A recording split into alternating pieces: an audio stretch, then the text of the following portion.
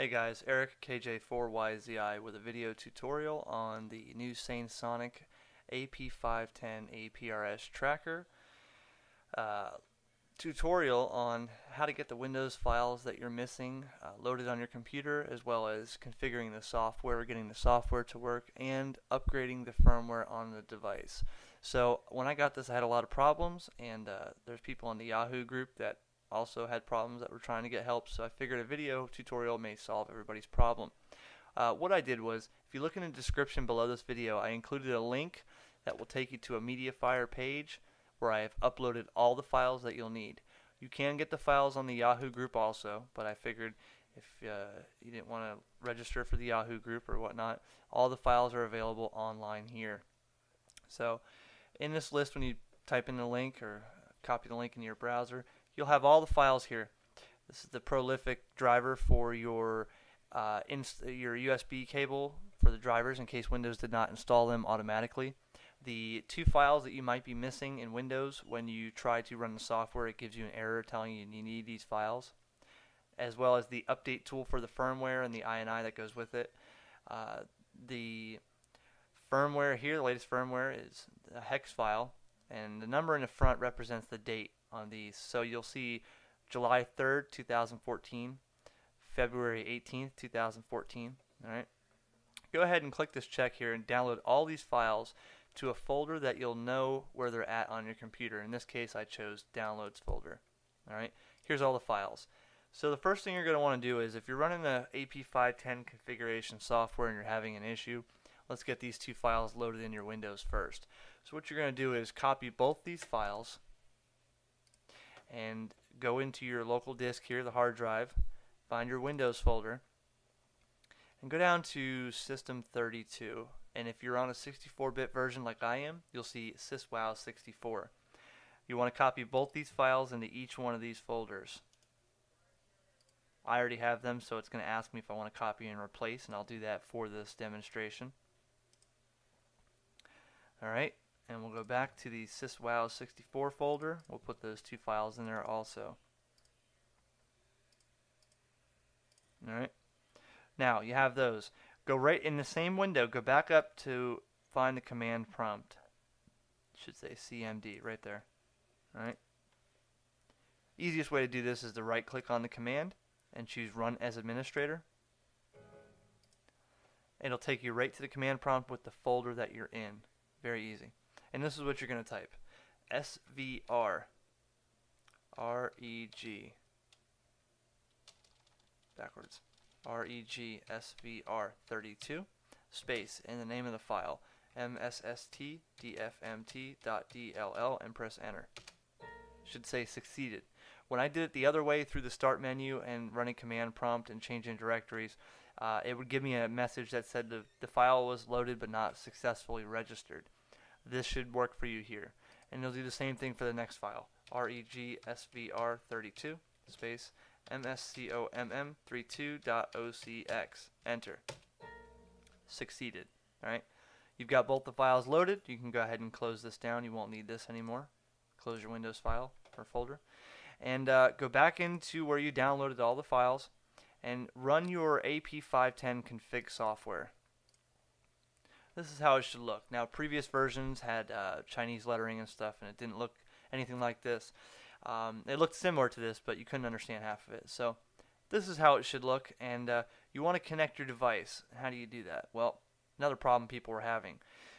With the device turned off and plugged into your USB port, in the bottom here in the config, you should see a drop-down box, and you should only have the COM port associated with your USB cable in here. If you have multiple COM ports, you're going to want to see which COM port is associated with your USB cable. In this case, mine is 3. I'm going to click 3. And now I'm going to click Read Config. And when I click this, it's going to start counting 1 through 20, looking for the device. When it does that, pick the device up, hold the red button until it beeps, and you should see it says Read Successfully. If it doesn't the first time, go ahead and shut this off. Click Read again. When it starts counting, hold the button, turn it on. There you go. Okay, all the device parameters loaded. You can choose your call sign up here, your path, your status, and your comment. Your transmit mode, which is the difference with this is manual is only beacons when you push the red button here. Automatic is every 30 seconds in this case, or whatever you decide to put in the delay time. And smart beaconing is when you're driving down a straight road in the same direction for a long time, it's going to beacon less frequently. And when you start making a lot of turns and changes in direction, it's going to beacon more frequently. So smart and manual is what I usually set mine on. Also down here, the frequency for transmit, national APRS frequency is 144.390. You'll notice there's an extra 0. This will not load if you don't include that extra 0. You have to put 3900, or if you're in Europe, 144.8000. Okay, if you try to do just 390, it's going to give you an error.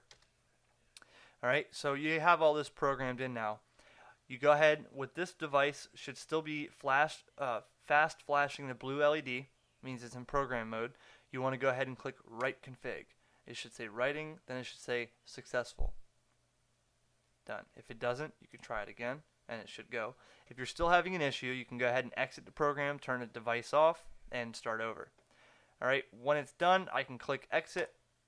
This is going to beep, and it's saved. Now, I know I don't have an antenna on here. I understand that. I'm just doing this for a demonstration because the antenna wouldn't fit under the camera where I have this. I understand I'm supposed to have an antenna on there. So you have that config. Now you want to upgrade your firmware. Well, turn the device back off. The device always has to be off when you start a process. Alright, device is off. Now, what you want to do is click on the AVRTT update program. This is going to open like this, and if yours is in Chinese here, it may be the previous version. You can click on the language and choose English, okay, but it's going to show you a different message here every time, just a little funny quote every time. Will be a different one. So first thing you want to do is, again, your device is off. You want to click Option and go to COM port, and make sure that your COM port is the one associated with your USB device. So in this case, mine is 3. You're going to leave the rest of these parameters here alone and click OK. Now, you've already downloaded the hex file, which is the firmware latest one. So go ahead and click File, Load, and point to that directory where you downloaded those files and click on the latest hex file here. Click Open. You're going to see hexadecimal code load here. That means that's the file open. Alright, and what you're going to want to do is, with the device off, click on Operate, and then download. Now when you click download, it's going to start counting, looking for the device, and at that point you hold the button, but keep holding the button while the firmware writes like this. And it starts counting. Pick the device up and hold the red button, don't let go. You'll see here on the bottom it says Connect Success. It's showing the package data and the bar over here, and it's going to stop when it's finished and beep. There it is. Let go of the button, it'll beep. Successful. Okay, you just wrote the firmware to the device, and all is done. So you can go ahead and shut the device back off, close this program, and open your config software again to make sure that this still connects. Choose your appropriate COM port here, click Read, and it starts counting. You're going to want to hold the button again. There it is. There's all my information. Okay, so everything seems to be working fine. I loaded the latest firmware to it, and here's all my information, so I can go ahead and start using this. I hope this video solved a few problems that a lot of people were having. You can also check on my other videos that I'm making right now on what this device is, what it does, what APRS is, what you can use APRS for, and using this device as a KISS TNC for packet radio, as well as RF emails over handheld radios, and connecting it to APRS Droid. So this is Eric, KJ4YZI. Thanks for watching. Please comment, and I'll see if I can help you out in any questions. 7-3.